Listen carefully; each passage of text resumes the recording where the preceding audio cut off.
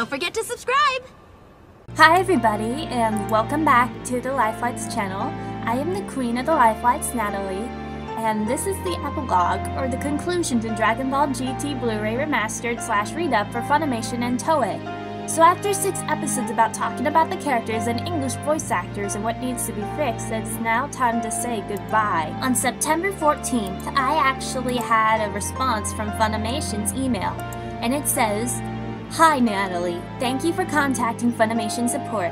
We appreciate your feedback and have made sure to send this to the appropriate department for consideration.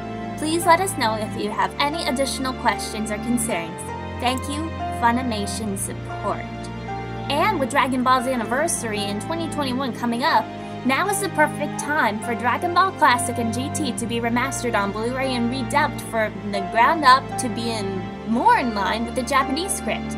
I want to thank Gabe Wambala, SSB and Anime Crossover, Sasha Fire, Mimi Frayden, and our newest member, Lila at the Team Pikachu Studios for helping me on this long journey.